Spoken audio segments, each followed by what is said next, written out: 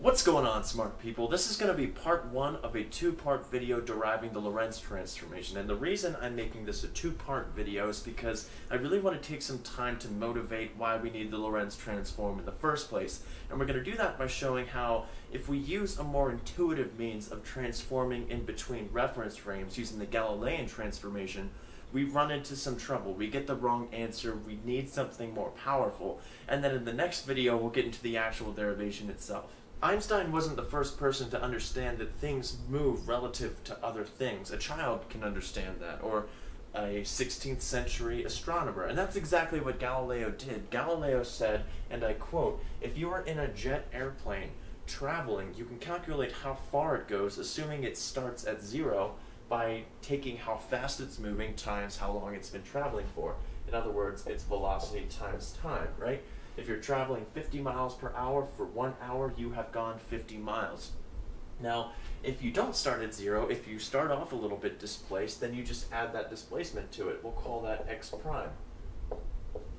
And this whole combination here we will call x. In other words, you can transform into the reference frame of the person observing the moving jet airplane into the reference frame of the person inside of the airplane with this Galilean transformation. He also said that, well, if it's moving purely in the x direction, that means there's no relative motion up or down or in and out, which would imply that y is equal to, actually, you know what, before we do this, let's go ahead and invert this equation so that we got the primes on one side, the unprimes on the other, which would mean that x prime is equal to x minus vt.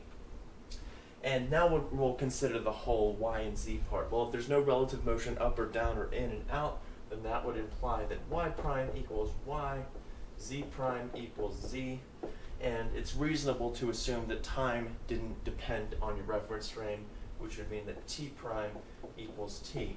This is intuitive, it's easy, and it's wrong. In order to demonstrate why this transformation fails, let's consider an example where we have a spherical light bulb that you flip the switch and it starts going off in all directions. The light does anyways. So let's go ahead and draw this in some coordinate system. This will be our z-axis, y, and x. Here's our light bulb, and it is giving light off in all directions. Well, this sphere of light, the radius of that sphere is just going to be how fast light is times how long it's going for, right? This radius is just going to be ct. And then we can write the equation of a sphere, which is x squared plus y squared plus z squared is equal to c squared t squared, right? The radius of the sphere is just ct. We can write this a little bit differently as x squared plus y squared plus z squared minus c squared t squared equals 0. Okay? Next, what I want to do is I want to have some relative motion thrown in the mix. So this is someone who's observing the sphere go off with no relative motion relative to the sphere. Now let's have someone moving relative to it. And then what we're going to do is we're going to substitute in this Galilean transform. So this is the same sphere. Physics shouldn't have a preferred reference frame, which means if we plug in this transformation, we should still get the same physics. And let's see if we do. So this will be like our S reference frame, and then we want to introduce some S prime reference frame where there's the relative motion. In other words, we'll have x prime squared plus y prime squared, let's call it minus c squared t prime squared equals 0. And now we're going to substitute in our Galilean transformation, which would give us, let's see, so that's going to be x minus vt squared plus y squared plus z squared minus c squared t squared. And this should be equal to this equation, right? If the physics is the same, this is the same event going on, this should be equal to x squared plus y squared plus z squared minus c squared t squared. But when we FOIL this term out here, minus 2x vt plus v squared t squared plus all of this stuff, everything matches up perfectly except for this term here. We don't get the left-hand side equals the right-hand side. This doesn't work. So fine, the Galilean transformation doesn't give us the right physics. But is there one that does? Can we find a transformation that will end up preserving this relationship for any arbitrary reference frame we throw at it? Well, in order to find that, we need to relax our assumptions a little bit. So let me erase some of this, and this is going to be the last part of the video, and we'll pick it up in the next one.